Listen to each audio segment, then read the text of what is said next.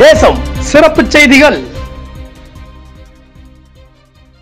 இந்திய இளைஞர்கள் சட்டவிரோத மோட்டார் சைக்கிள் பந்தயங்களில் ஈடுபட்டு தங்கள் எதிர்காலத்தை பாழாக்கிக் கொள்ளாமல் இருப்பதற்காக ராயல் என்ஃபீல்ட் பைக்கர்ஸ் கிளப் அண்மையில் அறிமுகம் கண்டுள்ளதாக அதன் தலைவர் சுப்பிரமணியன் முத்து கூறினார்.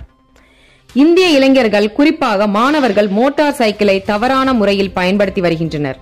அவர்களுக்கு மோட்டார் பந்தயம் ஓட்ட ஆர்வம், ஆனால் சட்டவிரோத மோட்டார் சைக்கிள் பந்தயத்தில் பங்கேற்று ஆபத்தை தேடிக் கொள்கின்றனர். இதனை தவிர்க்கவே இடைநிலை பள்ளிகளில், குறிப்பாக கில்லான் வட்டாரத்தில் உள்ள இடைநிலை பள்ளி மாணவர்களுக்கு இலவச மோட்டார் சைக்கிள் பயிற்சியை தங்கள் கிளப் மூலம் வழங்கவிருப்பதாக சுப்பிரமணியன் தெரிவித்தார். இந்த கிளப் கடந்த ஜனவரி 19 ஞாயிற்றுக்கிழமை கோத்தா பெர்மாய் கோல் கிளப்பில் அறிமுகம் கண்டுள்ளது. இதில் மொத்தம் 100 உறுப்பினர்கள் இருக்கிறார்கள். நாங்கள் வைத்திருக்கும் 500 சிசி மோட்டார் சைக்கிளை கொண்டு இந்திய மாணவர்களுக்கு பயிற்சி வழங்குவதோடு மலாக்கா போன்ற தூர பயணத்திற்கும் அவர்களை அழைத்து சென்று பயிற்சி வழங்கவிருப்பதாக சுப்பிரமணியம் கூறினார்.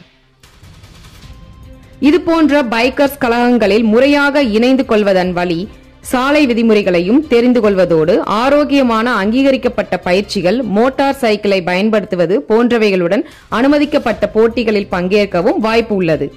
இந்த பயிற்சியில் பங்கேற்க அல்லது கிளப்பில் இணைய ஆர்வம் உள்ள இந்திய இளைஞர்கள் 01934551115 என்ற எண்ணில் திரு சுப்ராவுடன் தொடர்பு கொள்ளலாம். அண்மை செய்திகளை உடனுக்குடன் தெரிந்து கொள்ள தேசம் தொலைக்காட்சியை பின்பற்றுங்கள்.